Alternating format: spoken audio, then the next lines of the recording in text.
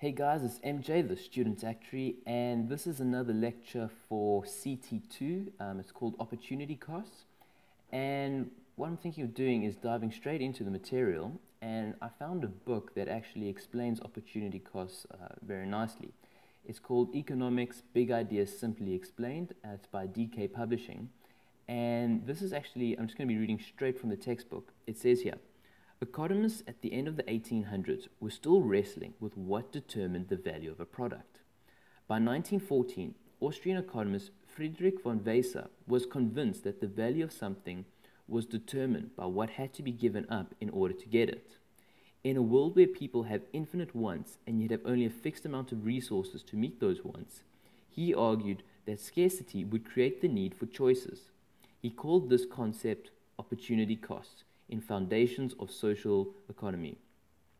In 1935, US economist Lionel Robbins argued that a tragedy of human life is that consequences of choosing to do one thing is that something else has to be given up. So for example, this means that the cost of going to the movies is not really the cost of admission to the cinema, but also the enjoyment you give up from the next best choice of activity.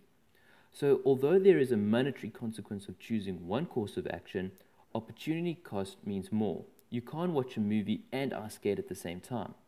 Sometimes there is what can be called an opportunity cost even if there is no monetary cost. Weiser thought that ultimately the price of a product was determined by how much it was desired, and this is measured by what people were willing to give up to get it rather than how much it cost to produce. And this was like a big breakthrough in economics. I mean, back in the day, people thought that the price of a commodity should be, the amount of labor it takes to extract that commodity.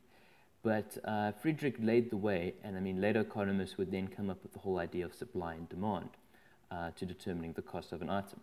But this whole idea of opportunity cost is critical when it comes to business and to what projects we should pursue.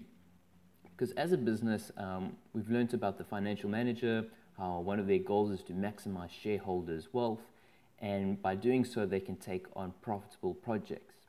Now we introduce this thing known as opportunity cost, and we say, if our financial manager has a choice between project A and project B, project A will give 10% return, project B will give 20% return. Then, and they say the cost of capital is 5%. Then both projects are profitable, but the manager should rather pursue project B. And the reason for doing option B and not option B and A is that you can't get an infinite amount of money to do these projects. Yes, you can borrow money from a bank, but you can't borrow a massive amount, because A, the banks might not have that much money, and B, they want to limit their credit risk, that you might not pay them back. So you can't pursue all the projects, all the profitable projects. So you have to pursue the best ones. And not only is it there the monetary constraints, but there's also the time constraints, there's the amount of staff and resources constraints. There's a lot of things limiting a business to only pursue a certain amount of projects at a time.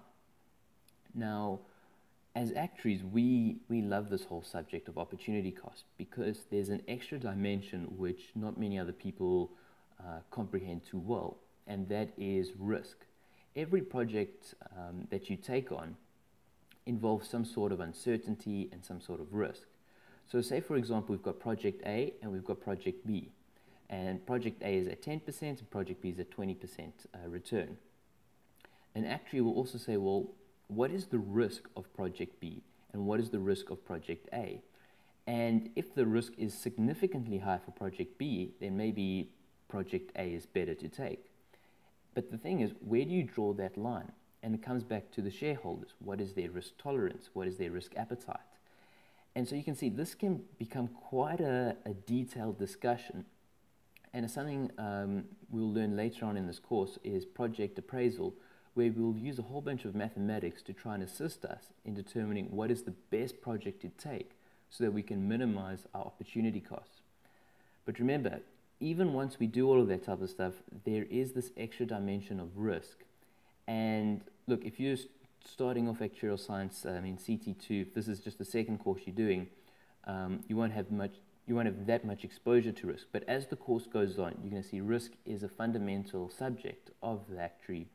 And once you master that, I mean, then capital project appraisals, you can become like an expert in. And this is where actuaries can add a lot of value to society. By accurately pricing for risk, they can help people to make the best decisions and thus minimize opportunity costs. But yeah, that's all we have time for in this lecture. Hit subscribe because I will be making a whole bunch of more videos. The next one is going to be on the capital markets. Thanks guys so much for watching, and feel free to ask questions in the comment section below. Cheers.